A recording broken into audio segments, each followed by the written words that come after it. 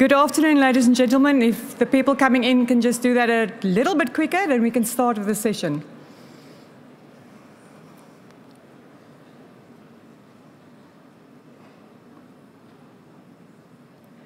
I hope everybody enjoyed the lunch break and are going to the exhibitionists because I really need you to go there.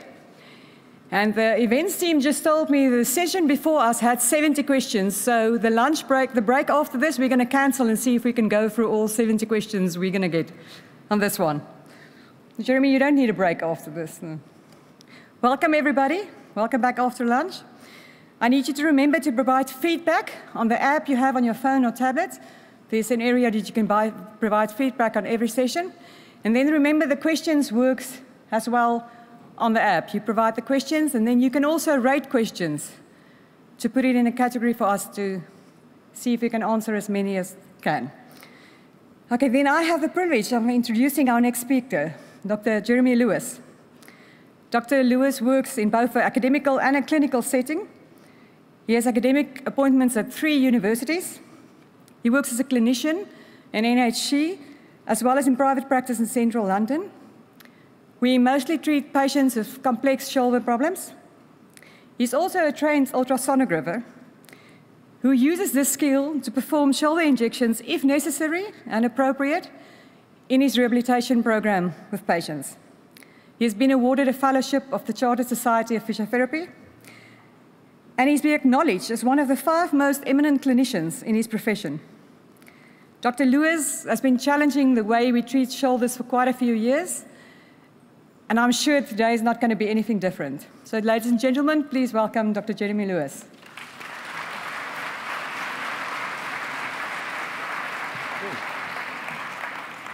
Thank you very much. So the title of the talk I was asked to give is Expanding Our Ability to Manage Shoulder Pain. And my working title was the conundrum that is the shoulder. And I've sort of kept that working title. The word conundrum comes from the Latin. I think it was first used in 1590. And the definition of it is something that puzzles or confuses. And I've spent a lot of my career around the shoulder, and I still get to the point where I'm saying it still puzzles and confuses me. I'd like to say an enormous thank you to the MACP and IFOMPT. This has been an exceptional conference. I've enjoyed and learnt so much, even in the last 24 hours. It's been a great honour, and thank you very much.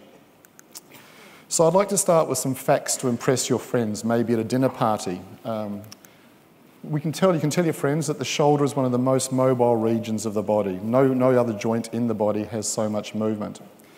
The other thing the shoulder has is it can move faster than any other joint in the body. It exhibits more speed, more velocity than anywhere else.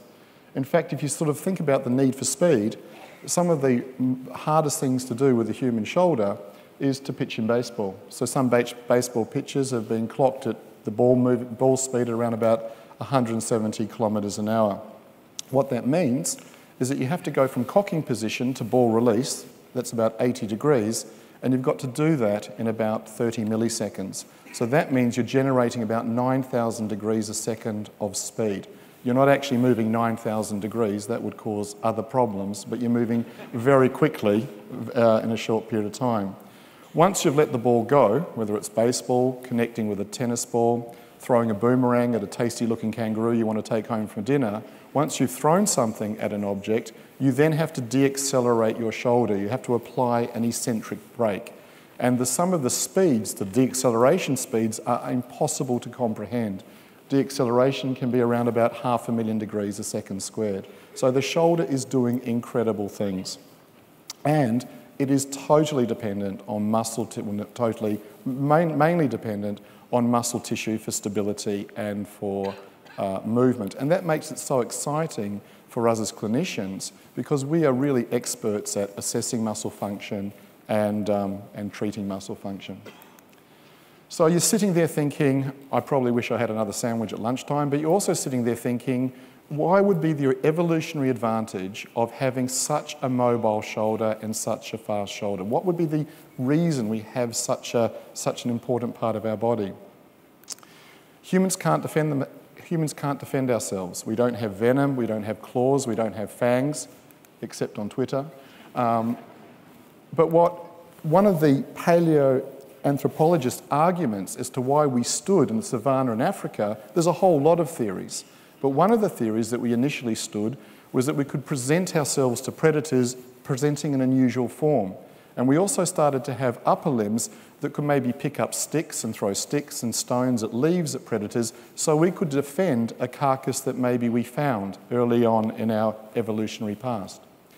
Over time, that changed, and we could not only throw rocks and stones for short distances, our shoulders evolved, and then we could use rocks and spears to be able to actually not only defend carcasses, but to kill animals so that we could take them home to the local cave and enjoy a nice evening meal.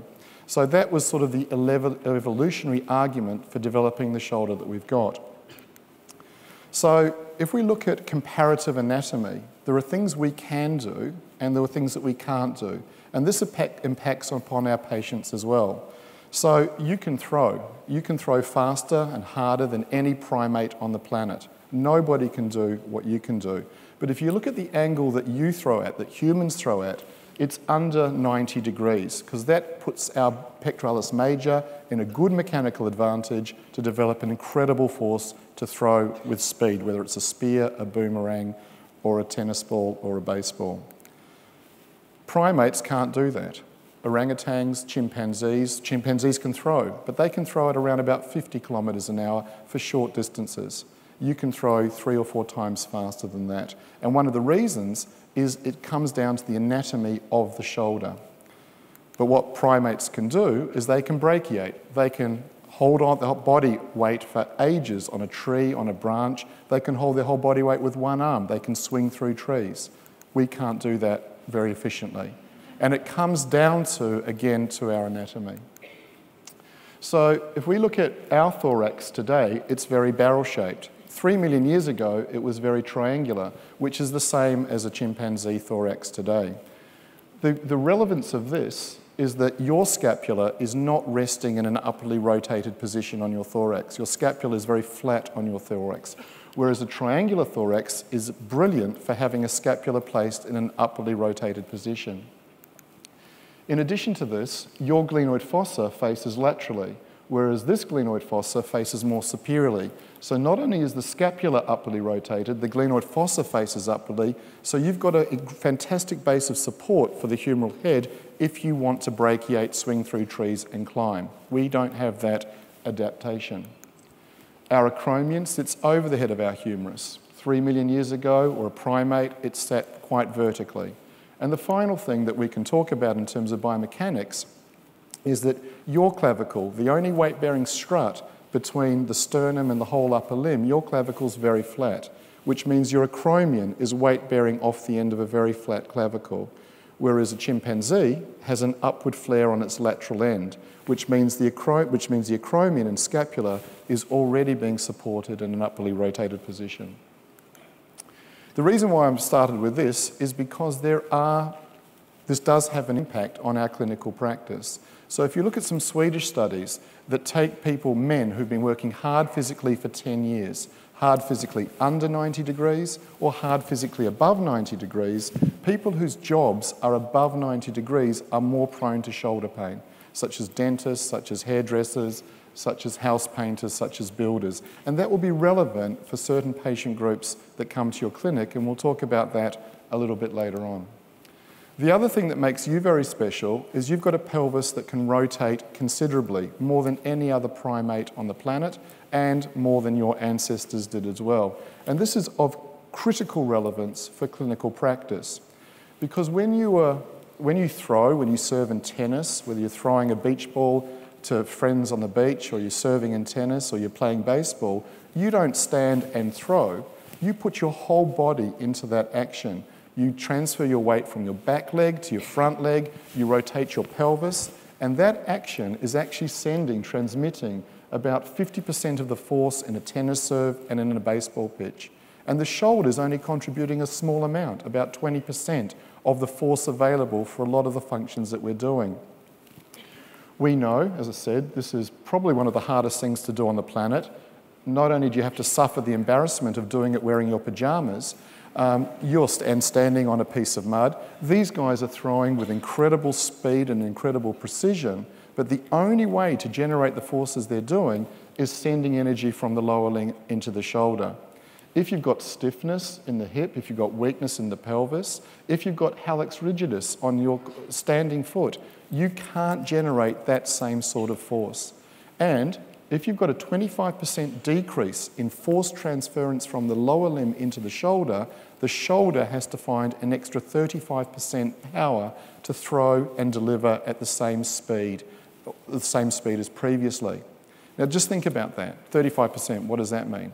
Imagine you are running on a treadmill in the gym at your top speed. Maybe that's 10 kilometres an hour. And then all of a sudden, somebody comes up and switches the dial up to 13.5 kilometres an hour. How long can you stay on that treadmill without something failing? So very often, patients will come to our clinics and they'll say, my shoulder's sore. And so we might give a bit of exercise, we might give a bit of manual therapy, put a bit of tape on, whatever it is we do. Our patients settle down, they go back to whatever it is they're doing, whether they're house painters, builders, sports people, and they're back in 2 months. But they're probably not back to see us because we didn't do a good job. They're going off to see somebody else, one of your competitors. And maybe one of the reasons for that is we've limited our assessment to the area where the patient's experiencing symptoms, but maybe not to the area where the deficit is occurring. So I remember when I trained in Australia, we were told, look at the shoulder, look at the neck, that constitutes an efficient physiotherapy assessment. It clearly doesn't. We have to come up with systems, not screening the body to prevent problems. I don't know if we can do that. But we have to come up with a system that when somebody comes into our clinic, that we're considering the whole kinetic chain as part of our assessment. And maybe something as simple as weak quads, weak gastrosoleus muscles may be part of the reason why our patients continue to have ongoing shoulder symptoms, possibly. So the first thing I'd like to talk about is the assessment conundrum, making a clinical diagnosis, trying to inform ourselves to come up with a clinical reasoning process to tell the patient this is what you're suggesting may be of benefit for them. So shoulder assessment is very complex, and we're making complicated decisions in highly ambiguous situations. And we've heard a lot about that in this conference so far in the last 24 hours. So when a patient comes in, as part of our conversation and discussion, we've got to try and clinically reason and understand the complex psychological factors that may be influencing this patient, that are deep and interwoven and complicated, but somehow we've got to try and interpret that to understand what's going on with the patient. We have to consider, is there any possibility that the pain might be referred from the neck, from the thorax, from the abdomen? We have to consider, is part of the problem a stiff shoulder? And there's many reasons to have a stiff shoulder. It could be a frozen shoulder, it could be an osteosarcoma, and even within the frozen shoulder subcategory, there are probably 5 or 6 different subcategories within that as well. We need to consider, is posture involved? We need to consider, as part of the problem, instability, hypermobility. We also have to consider the possibility of soft tissue involvement, bursal tissue, rotator cuff tissue, muscle and tendon. And then we've got all these complicated pain mechanisms, whether it's central sensitization or peripheral sensitization of tissue. And that's hard and complicated to do. And it's even more complicated because it's often that, isn't it? And we've got to try and unpick the different things that are going on. So how do we address this diagnostic conundrum? So we sit down, we ask patients to tell us about their problem, why they've come to see us, what they're hoping to get from the interaction with us. So we have a conversation, a discussion with our patients. We give them outcome measures to fill in for the shoulder. Depending on where you are in the world, it might be the SPADI, the DASH, the constant score, the Oxford Shoulder Score, but we give some questionnaire that allows the patient to inform us about what they are able to do and not able to do. And we use that as a measure of where they are at the moment, but also how they change during our interaction with us. We measure impairment, we measure range of movement, strength and pain. And we perform special orthopaedic tests that have been designed to try and identify which structure is responsible for the patient's symptoms. And we may support our clinical assessment with imaging. What I'd like to devote a little bit of this conversation to is these 2 features here, the special orthopaedic tests and the role of imaging in their ability to inform our clinical practice. So we've got all these special tests, and there's probably 100, 101 of them that we've all spent time learning to do, that some of these tests are used to identify conditions such as impingement, or maybe identify the involvement of a structure such as the rotator cuff. And we could ask ourselves a question when we're in our clinical practice: what do we actually know about these special tests? I guess one of the first things we've got to say is multiple narrative and systematic reviews from wherever you look at them consistently are telling us that these special tests can't tell us or can't differentiate structures. They can't tell us where the symptoms are coming from. So what I guess we could summarise from that is these special tests aren't special at all. They are tests that are really good at reproducing symptoms, but they are not good at telling us where the symptoms are coming from. And let's just have a look at some of the reasons why that's the case. So all of us will have learned the supraspinatus test, the full can and empty can test, that we're told in the Roman emperor position you're going to die. If it's more painful, more weak in this position, that indicates that it's probably some sort of supraspinatus involvement in our patient's shoulder condition. However, not possible. Why isn't it possible? Because if we look at some studies where they put needle EMG around the shoulder muscles, they're telling us that 8 muscles are working equally hard during the full can test and 9 muscles are working equally hard during the empty can test. So you're not able to say with any confidence at all, I'm testing the supraspinatus during this procedure. And we know that these tests don't have any real validity in coming up with a diagnosis of supraspinatus muscle or tendon involvement. They are great when the patient says it's sore to say, yes, your shoulder's sore, but not telling us why the shoulder's sore.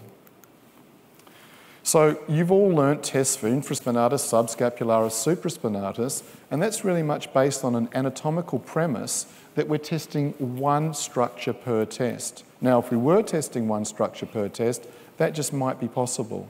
But that's not the way the shoulder's designed. We've got a really big ball sitting on a really small socket that probably 3 or 4 times larger than the socket, that sometimes has to tuck your shirt in, sometimes has to pitch baseballs at 170 kilometres an hour. And there's no way, if you were given the job of stabilising this ball and socket, you wouldn't put one tendon here, one tendon on top and one tendon at the back. You would make a structure, as is the structure of the rotator cuff, where everything's interwoven and meshing together. So we've got fibres of teres minor inseparably joining fibres of infraspinatus, inseparably joining fibres of supraspinatus. Supraspinatus joins subscapularis to make a covering around the biceps, and that's just at one horizontal level. These guys, Clark and Harriman, were telling us back in the 1990s that it's not just at one horizontal level. We've got 5 separate tissue layers where we've got interweaving not only at one level, but through the levels as well, joining up with capsular and ligamentous tissue. So that clearly tells us that this can't be a test. These tests can't be testing individual structures. It's even more complicated than that because you've got lots of bursae in the shoulder. They develop in response to friction. And the biggest, subacromial subdeltoid bursa, like all the other bursae in the shoulder, they're innervated. So we know the subacromial bursa is innervated by branches of the suprascapular nerve, a C5, C6 nerve posteriorly, and it's innervated anteriorly by branches of the lateral pectoral nerve. All the bursae in the shoulder are innervated by sensory branches of C5 and C6 nerves. Now, there's no muscle in bursal tissue, so it can't be motor innervation, it's sensory innervation. We know there's some argument that the bursae contribute to the sensory motor control of the shoulder. What we also know is there's lots of chemicals identified in biopsies of bursal tissue in people who have shoulder pain that are not there in people without shoulder pain or at much lower concentrations. These are not great studies, but these are as good as it gets at the moment studies.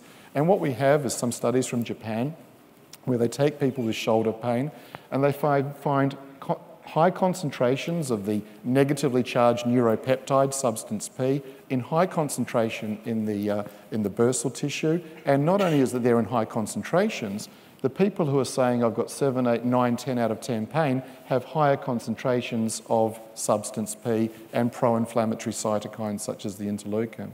So maybe part of the pain mechanism is chemical stimulation on nerves that somehow transmit that to higher centres for a patient to perceive they've got pain coming from their shoulder.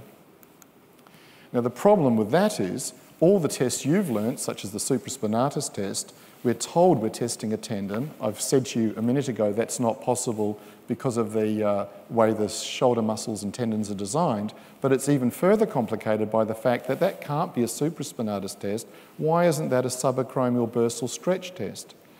It could be equally bursal stretching and compression as well. And you must have asked the question on the morning that you learnt the supraspinatus full and empty cans test, and then you went off to have a cup of coffee, and you came back after the break, and then the teacher said, now we're going to learn the O'Brien test. And you're saying, that's interesting, that looks like the supraspinatus test, but it's now 15 degrees to the left. It looks exactly the same, but now I'm being told that's a labrum test. You should have asked the question, did somebody put Botox in the supraspinatus during the break? Because it's exactly the same tests. How do we know it's only testing the labrum? Why is it not a subacromial, a subcoracoid bursal compression test? So we've got this problem that the tests that we use are good at reproducing pain, but not great at telling us where the pain's coming from. So our first major conundrum is that we can't make an effective clinical diagnosis. The second thing I'd like to look at is the use of imaging in clinical practice. So we're really lucky. Since 1895, that's when the first X-rays were available to us. When they were available to us, for the first time ever in human history, we could see under the skin to see what was going on. And there's been an assumption, if we can see something that's different, that must tell us where the symptoms are coming from. What's really worrying, very similar to the low back pain research, there's a really frightening, a really alarming, poor correlation between imaging in the shoulder and symptoms that the patient may be experiencing, or symptoms they may not, or lack of symptoms. So there's, I'm not sure how many people here, let's say 1,000 people in this room at the moment, probably 200 of you, if we went out to the stands and got the ultrasounds out, 200 of you will have a rotator cuff tear. But of that 200, only 70 of that 200 will actually have shoulder symptoms, and the other the vast majority of people with a tear won't have symptoms. More people have asymptomatic tears than symptomatic tears.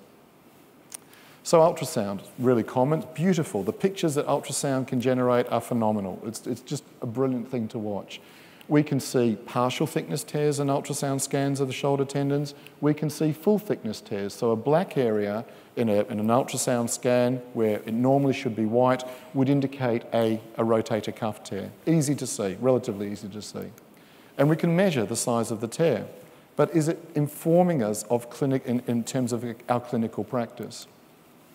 If we go back to a really interesting study done by a very brilliant orthopaedic surgeon back in the 1990s, he was questioning a lot about orthopaedic practice, Chuck Milgram, and he took 90 people from the ages of 40 to 99 who had no history of shoulder pain, not that they could remember, and certainly not for the last year, and have had no treatment ever that they could remember for their shoulder. And what he reported in this particular study was about 50% of people without shoulder pain had partial or full thickness tears of their rotator cuff tissues. More recently, now that was a study done in 1995, and in 1995, people were scanning at 7 megahertz. That's about 7 million sound cycles a second to produce then were considered amazing pictures. Today, no one would look at a 7 megahertz scanner. People today are boasting about their 10 megahertz, 12 megahertz, 14 megahertz scanners, so they're producing much more defined, definitive pictures.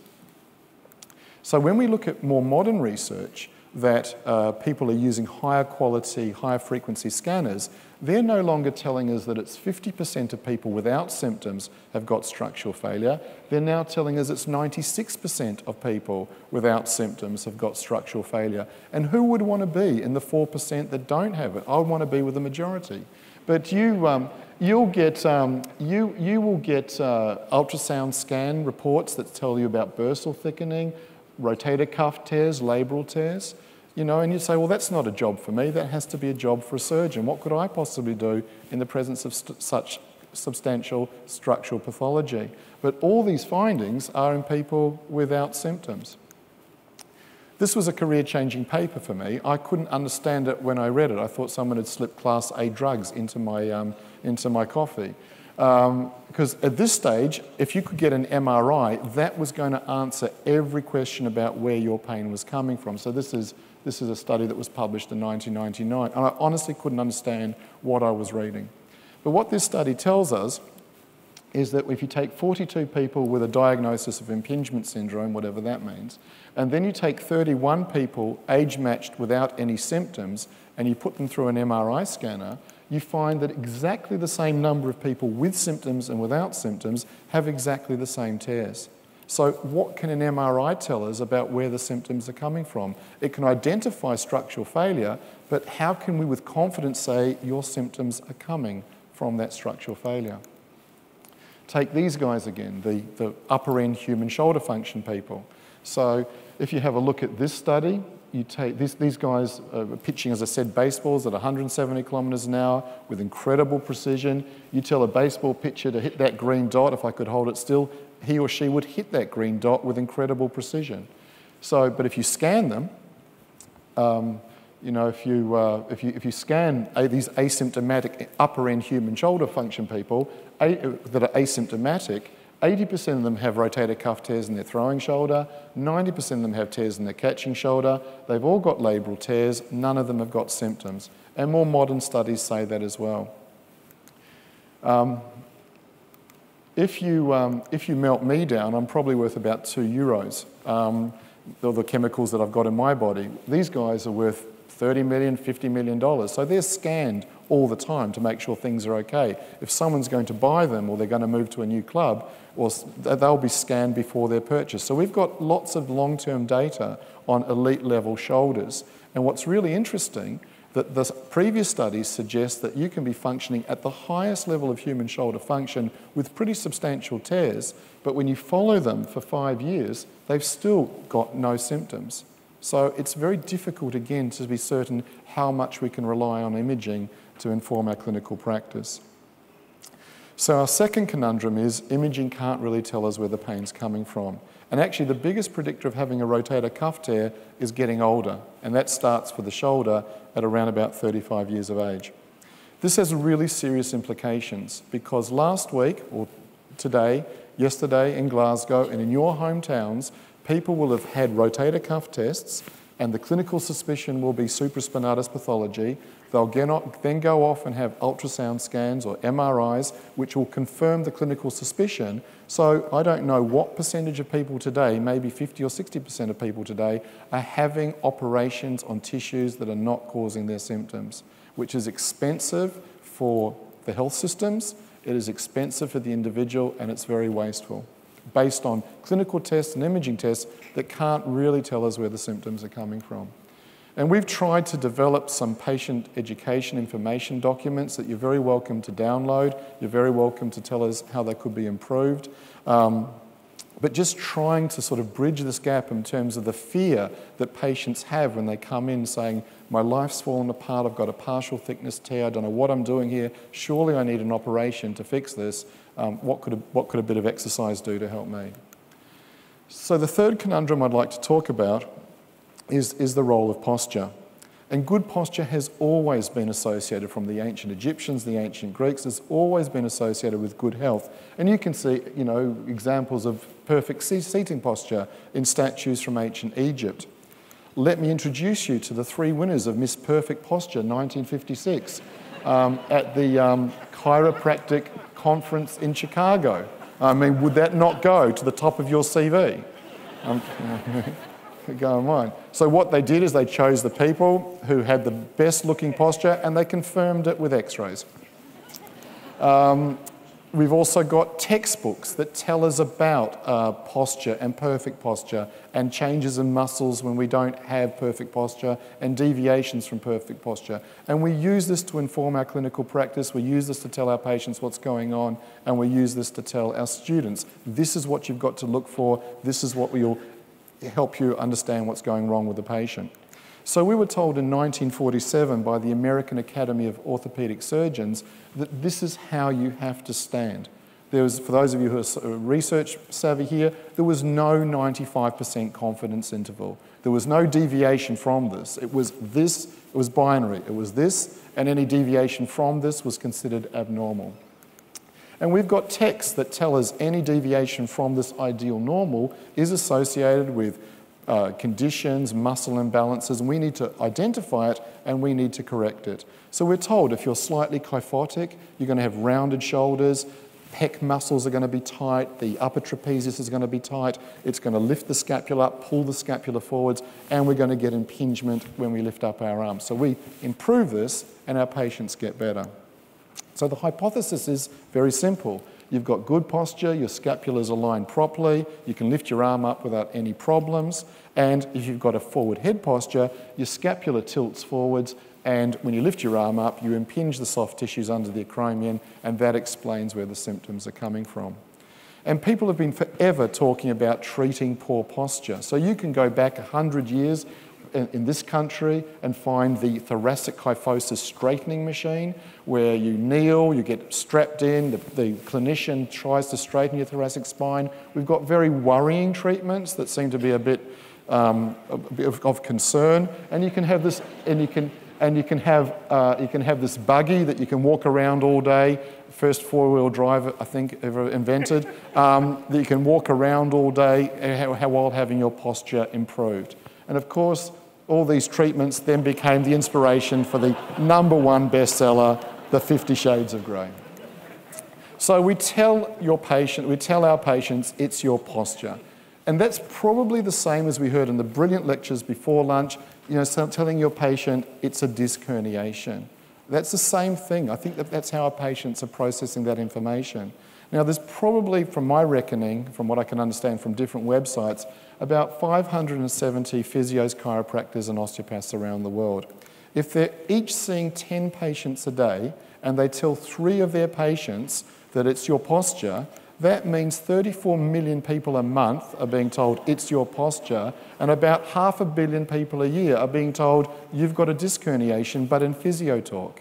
That's probably what we're doing. We're telling people that this is the reason for your symptoms. And do we have any evidence for that? Well, is it our posture?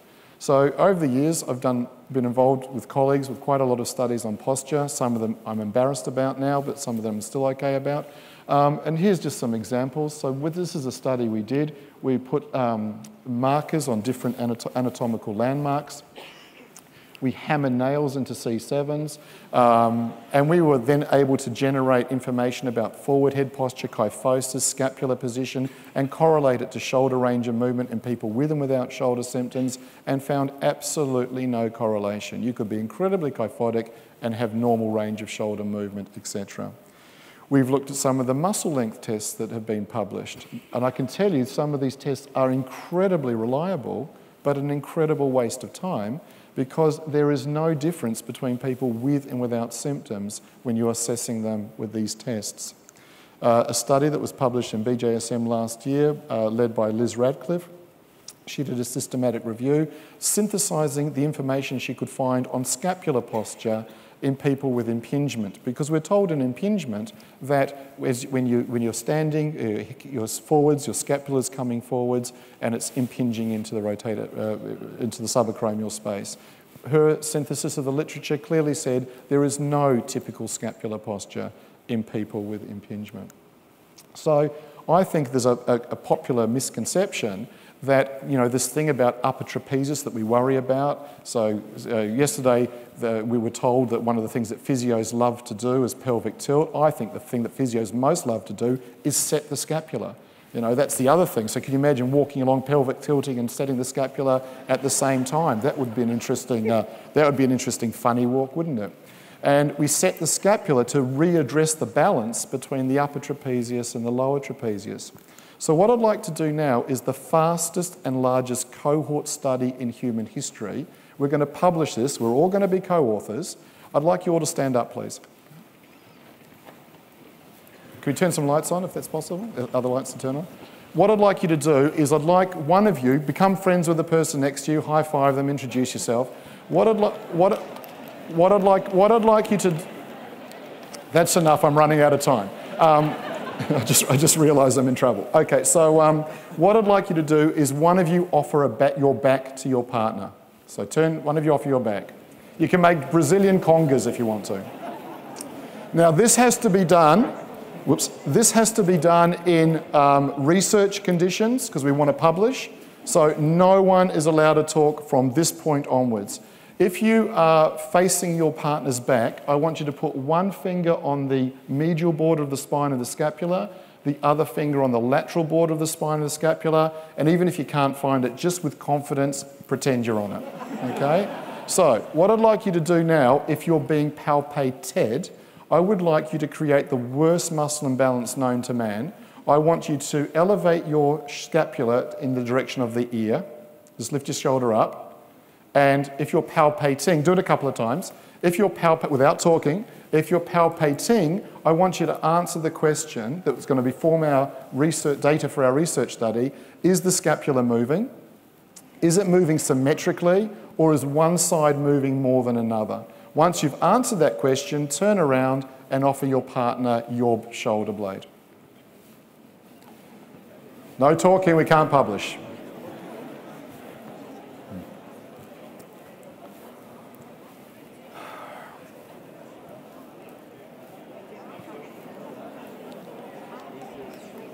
Okay, that's all the time you've got. All right, have a seat. So let's answer the questions. These are binary answers. It's either yes or no, we, see, whatever language you want to answer in. So, did the scapula move? Yes or no? Yes. Did it move symmetrically, meaning both fingers moved at exactly the same level? Well, this is going to be a 100% cohort study. Never been done in history before. Did that mean one side moved more than another? Was it the outside that moved more? This is just a guess. Okay, so what have we just proven in this cohort study of 1,000 scapulae? No one, this is worthy of the New England Journal of Medicine. So we can say that this thing of elevation isn't elevation at all. If the outside is moving, if we're getting more movement on the outside, it's not elevation, it's upward rotation. So what that's simply going to tell us is that if you've got impingement, the last thing you'd want to do is set the scapula to downwardly rotate and depress the shoulder, because what that's going to do is it's going to impinge the acromion into the subacromial space. Now, I don't believe anything I'm saying at the moment. I've got my fingers crossed. In this country, you're allowed to lie if you cross your fingers or if you write it in 18 feet letters on the side of a bus. That also allows you to lie. So, which is sad, isn't it? All right, so what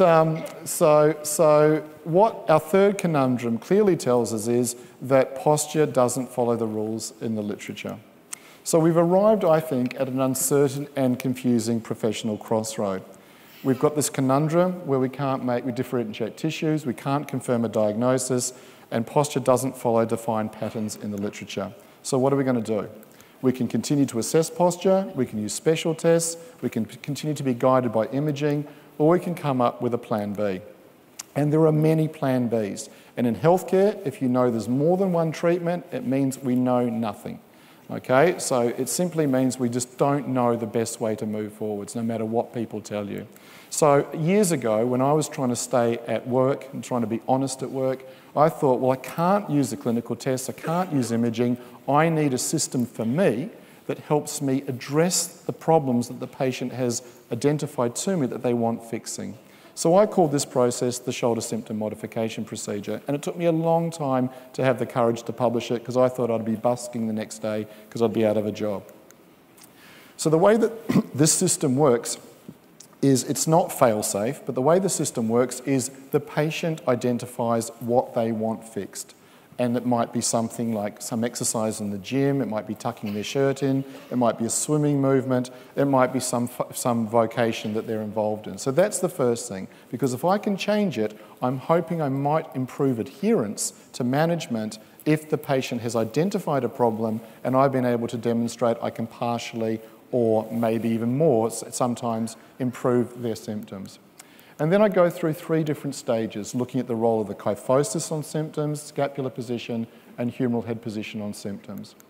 And we've got a little bit of evidence, not a great amount of evidence, to justify the use of this. So we've got studies where we've taken patients with people with shoulder pain, we've measured their shoulder flexion and abduction, we've changed their kyphosis, and we know through Eva Barrett's PhD through the University of Limerick that this is a reliable and a valid measure of the kyphosis. And in the very short term, we see some patients get substantially better, substantial improvements in range of movement, some people get worse, and some people don't change. So that might give us some indication in certain people that changing the kyphosis may be of some benefit for them. We're doing research, we've got the privilege of doing research with colleagues around the world at the moment in different areas, and one of the studies we're doing with Professor Marco Barbero, who's at the conference with other colleagues, doing some research in at SUPSI and Lugano in Switzerland. We're doing some research looking at the kinematics of some of the components of this procedure. Later this afternoon, I strongly recommend you go and listen to Dr. Rachel Chester's presentation in the free paper session. She'll be presenting the work she's done for her phenomenal PhD. Rachel was looking at prognostic what predicts good outcome at 6 months in a physiotherapy assessment. She did a multi-centre cohort study of 1,030 people. So that's a pretty big study. At 6 months, she had data to collect from 800 people. And what did she find? Not a surprise based on what we've heard already at the conference, that psychological variables are the biggest predictors of outcome at 6 months. But interestingly, what she also found was the scapular component of the SSMP, but also the way other people use it as well, such as Ben Kibler. If you can get a change with the scapular component today, it might help you get a bottle of wine, a box of chocolates, a bunch of flowers in 6 months' time. We've also just finished a reliability study on the SSMP that we're currently writing up for publication. This was international. We had here, Ireland, America, and Keele University. I think that's part of the UK. And we had 40 clinician participants in this reliability study, mainly physios. Some of the osteopaths didn't turn up. We looked at the influence of long training on the SSMP and short training, and we had 11 patient participants, and the clinician participants had to rate if the different components of the SSMP were making the patients better, no change, worse, partially better, or completely better. We found that partial and complete improvement happened 72% of the time, but there was also some patients who said, I'm getting worse or not changing. We use something called Krippendorff's alpha to look at the reliability of this, which is the same as the kappa statistic in terms of 0 means you're rubbish, 1 means you're perfect. And what we found was that the reliability, this inter-tester reliability, I'm not presenting the other findings just for the sake of time, that we found that they ranged from 0.76 to 0.93, which means very good to excellent to near perfect reliability. This is encouraging, but it doesn't tell us that it's the acceptable alternative at the moment because we don't have any data for long-term use of this process. So that's a long way to go, but it's the start of a possible way of trying to help the patient who comes for seeking assistance in your clinic, but not being able to come up with a definitive structural diagnosis or being able to rely totally on imaging. And the other thing that I find the SSMP very useful for, we heard it this morning, sometimes patients will come in and you ask them what's wrong and they'll say, oh, it's my C5, C6. So you know it's not that, they're telling you what somebody else has told them. And sometimes patients will come in and say, well, it's my posture. I've been told so many times, it's my posture, it's my disc bulge, which is the equivalent. Or they've looked on Dr. Google and Dr. Google has told them it's their posture. And sometimes one of the things that's very valuable with the SSMP, when it shows no change, that you can say, you can then have a conversation with your patient saying, well, I've been through all the postural tests, I can't seem to change it. So maybe initially it was thought that it was posture, but at the moment I can't find evidence for that. So maybe you can reclaim some of the yellow flag that's been given to the patient from somebody else. I'd like to, the little bit of time I've got left, to talk about the management conundrum. And I don't have time to talk about all different conditions, but I'm going to talk about the one that's most diagnosed. And that comes under the category of impingement syndrome, bursitis, rotator cuff tendinopathy, partial thickness tears, full thickness tears. The term I use for this is rotator cuff related shoulder pain, which for me is just a way of saying shoulder pain and giving the patient some impression that I know something, even though, as you know, if you cross your fingers, you're allowed to lie. So there's lots of ways to treat rotator cuff related shoulder pain. There's advice, there's exercise, there's manual therapy, there's surgery, injections, electrotherapy, acupuncture, shockwave and taping. To start this story, we've got to go back to 1972, which was the year that Deep Purple's Smoke on the Water was the #1 international bestseller. It was also the year you could buy the first handheld pocket calculator for the rock bottom price of only $400 American, and for that money, it didn't even come with a battery. It was also the year that Charles Neer, a very famous American orthopedic surgeon, published a paper and said 95% of all rotator cuff problems are caused by irritation by the acromion, recommending the acromioplasty procedure. If you go back to this paper and his 1983 paper, you'll recognise them today as not as research papers, but as blogs. This is what I think is happening, this is what I think I'm observing. It wasn't research, but it was accepted as this is what's going on in the shoulder.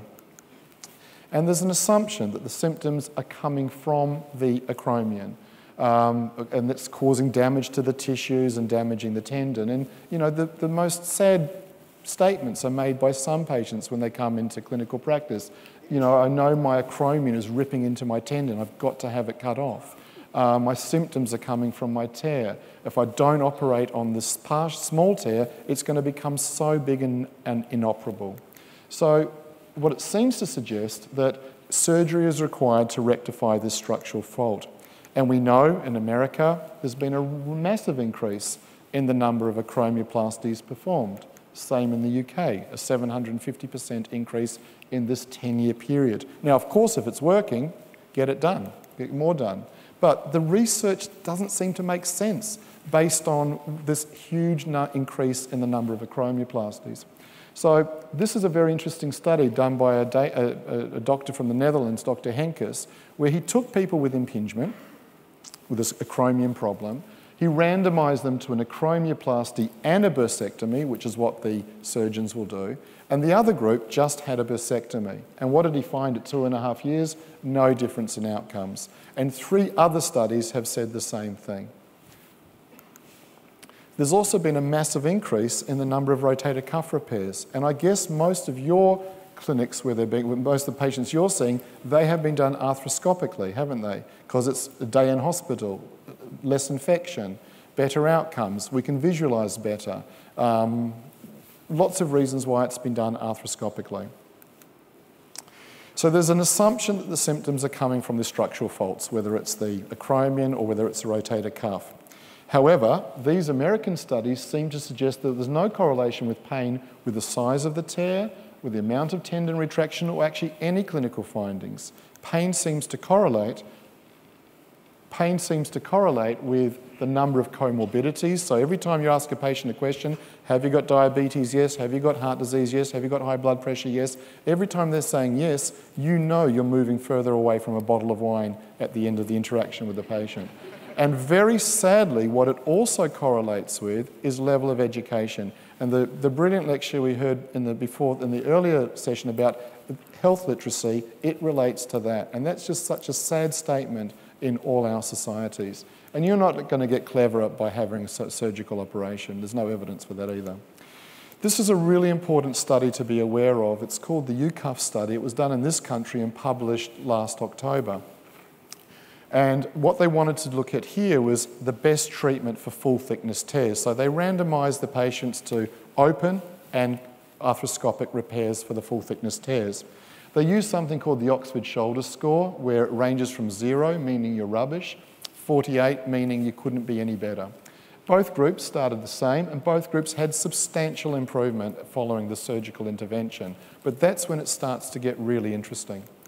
Because look, they looked at re-tear rate with MRI at 1 year, and what did they find?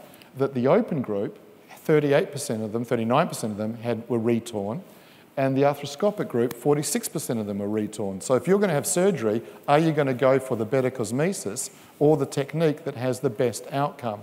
Or are you even going to go to surgery? Because look at this. This is a really sit up and take notice conversation that you have to have with your surgical colleagues. If you are to have a difference in the Oxford Shoulder Score, you've got a difference between groups. You've got to have a difference of at least 5 or 6 between the different groups. What do they find? Arthroscopic and intact at 1 year, 44.5. Open and intact, 43.6. Failed at 1 year, 41.8. Open and failed, 40.8. There are no differences between the groups. So the outcome is not dependent upon the structural intactness of the surgery. That's a big gasping breath we should have. So it must suggest that there are factors other than the surgery that are responsible for the outcome. We also don't know if we're just mapping natural history, because we don't have any non-treatment groups, placebo groups, control groups. A really important paper to read is this paper, where they've synthesised information on the potential of surgery and other invasive procedures as a placebo. And what they tell us is that if pain is the main presentation, such as an impingement, such as a rotator cuff failure, then surgery has got the greatest potential of being a placebo. You need to read this paper.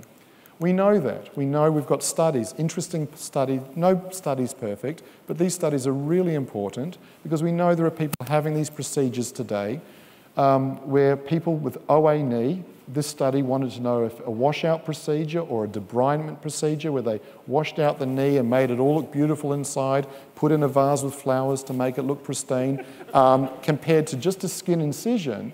And at 6 month, 1 year, 2 year follow-up, what did they say? No difference between the groups. $3 billion worth of placebo in New York State every year. This study, and there'll be people today all around the world having their medial meniscus repaired. This study also says it's probably nothing more than a placebo procedure. So maybe that's one of the reasons some of our patients get better after shoulder surgery.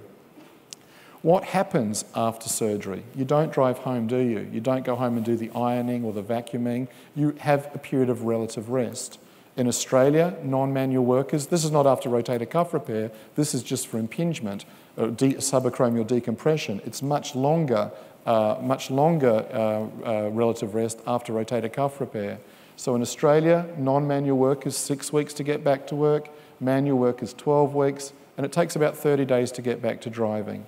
In the UK, 9 days, 3 weeks, 13 days.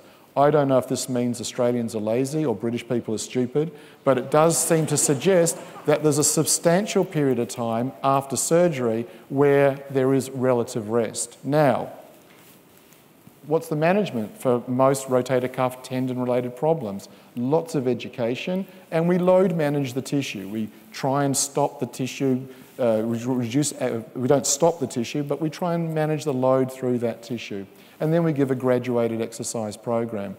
And that's exactly what happens after surgery. So we don't know, because there doesn't seem to be a difference between the groups that are failing and not failing in surgery, but maybe the benefit of the surgery is £5,000 or $5,000, wherever it costs, where you come from. Maybe it's a placebo or enforced relative rest and graduated reloading and exercise. So that's a very expensive way to get that treatment. There are other potential arguments as well. So you've seen people, this is for the people involved in the shoulder, this is called the foot, this is called a swollen posterior part of the leg, and that you might see that in a condition you might be diagnosing with Achilles tendinopathy. So you see swelling sometimes in tendons that have been overloaded. Now, if you were to put that swelling there, it sort of changes the paradigm a little bit. And so the surgeons are saying it's the acromion pushing down that's the issue, but also it could be a swollen tendon pushing up. And I'm not going to go through this now because I'm desperately running out of time, but I'd strongly recommend you go and listen to Karen McCrease's PhD work later this afternoon, where she's going to present some phenomenal data on what happens when you exercise or overload people with rotator cuff tendinopathy, and what you'll see is their tendon swells. Now, we don't know if that's the answer to the questions at the moment, but there is alternative hypotheses in addition to this acromial pushing down model. And if it is the soft tissue that's failing, then that's where you guys are perfect to come in and try and restore homeostasis to those tissues. In terms of management, we've published a few times on different ways to treat rotator cuff-related shoulder pain. And I'm just going to talk very briefly about one of the potential clinical classifications.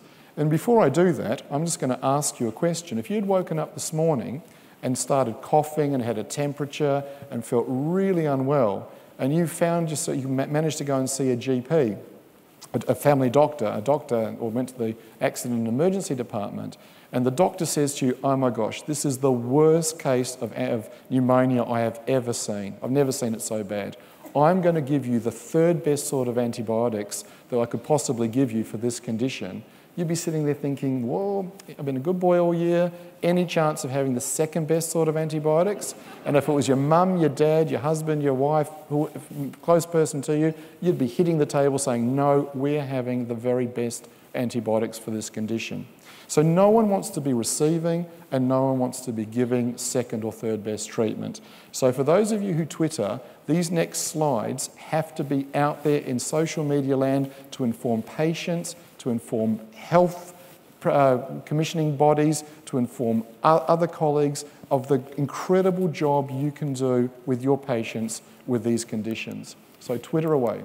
So if we have a look at studies that compare subacromial impingement syndrome to exercise. So look at surgery versus exercise for a condition, whatever it means, subacromial impingement at 1 year, 2 year, 4 year, 5 year follow-ups. There is no difference in outcome in multiple quality studies at any time point, and you're providing the care at a fraction of the cost of surgery, saving money for cancer, saving money for other important healthcare interventions. When you look at exercise as a way of reducing surgery, we've got fantastic studies from Sweden that tell us that exercise, if you take people off a surgical list and exercise them, up to 80% of people don't need to go and have surgery. Okay, so that's a huge saving as well. What about people who turn up in your clinic and say, my life's fallen apart, I've got a partial thickness tear of my rotator cuff. The doctor wants to operate. I don't know what I'm doing here. It's going to get bigger if I don't have an operation. So this study randomizes this group of people to 10 treatments of exercise, or another group, an acromioplasty, remove the acromion in exercise, or the full Monty group, repair the cuff, remove the acromion and physio. No difference between the groups. There's no extra benefit from surgery for people with partial thickness tears, and you're providing care, equal care, not second best care, at a fraction of the cost of surgery. What about people who turn up with full thickness tears that were atraumatic?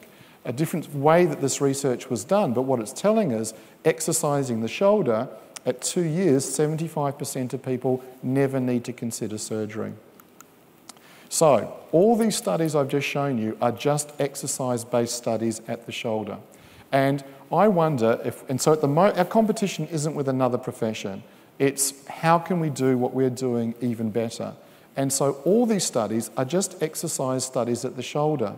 But think about some of the things I was saying. And there's this theory called marginal gains theory. And it was used by Dave Brailsford. He was the team manager, the performance director for the Sky team. And until he'd come along, no British cyclist had ever won the Tour de France. But as we know, Bradley Wiggins did in 2012. So how did Dave Brailsford get this phenomenal athlete to win the Tour de France? And he did something called marginal gains. He looked at every possible thing that occurs in the Tour de France. He looked at helmets, clothes, bicycles, seat, everything. And he said, I want to get 1% more improvement from, I know the main thing, so in our case it's exercise, but can we get an extra 1 or 10 or 5% from other interventions as well? So I wonder if we apply marginal gains to our musculoskeletal patients, I wonder if we not only equal surgical outcomes, but we surpass them. So I said to you right at the beginning that humans aren't great at swinging from trees, but we're pretty amazing at working under 90 degrees. So maybe we'd get some marginal gains as part of our patient advice by discussing ergonomic factors with our patients. All these things need to be tested in research, but put the pec major in a prime position to work, maybe get the patient standing on a stable platform or wearing the wife's stilettos, maybe that would then provide a more functioning shoulder. Maybe if we don't just concentrate on the shoulder with our exercise program, maybe if we try and exercise the whole body, we'll get further improvements in our clinical results. Advice is really important. We need to find better ways to provide advice, improve health literacy for patients who don't quite understand what we're on about. Sleep is a profound regenerator of musculoskeletal tissue. How do we spend time discussing sleep with our patients, assessing sleep? That could also potentially reduce free radicals and improve tissue in the shoulder. Talking about inactivity, just general exercise, smoking behaviour, lifestyle issues may give us further marginal gains with our patients. And the last one I want to talk about is nutrition. So this is a study that was just finished by another PhD student, Fiona Sanford. She's a consultant physio in London, and she looked at the nutrition as part of managing rotator cuff tendinopathy. And she did a study where she did a double-blind, placebo-controlled study. That's pretty unusual in physio to be able to say that, where she took people with rotator cuff tendinopathy and she randomised them to exercise, which we know is good, and fish oils in one group and enormous doses of placebos in the second group. So we were looking for marginal gains in this study. Can nutrition make a difference? And what we found using the secondary outcome measure, the SPADI, the Shoulder Pain and Disability Index, at 3 months we had significant improvement in the group that was taking the fish oils. It wasn't maintained at 1 year, and we didn't find the same thing for our primary outcome measure, but most probably the SPADI is in some ways a more useful outcome measure than the Oxford Shoulder Score in this particular study. So there's just one example of experimentation where we may get some improvement in marginal gains. So in summary, we can say exercise is effective as surgery for impingement, partial thickness tears, full thickness tears. Structural diagnosis is not possible, and there's a really poor correlation between imaging and symptoms. Maybe symptom modification is one way to do our assessment, and then we can add rotator cuff exercises, shoulder exercises and body exercises to that. Exercise doesn't have to be, we don't have to think of exercise in terms of structure, in terms of rotator cuff and scapula. They're all the same thing. And maybe marginal gains will give us some additional improvement with our patients. So thank you very much.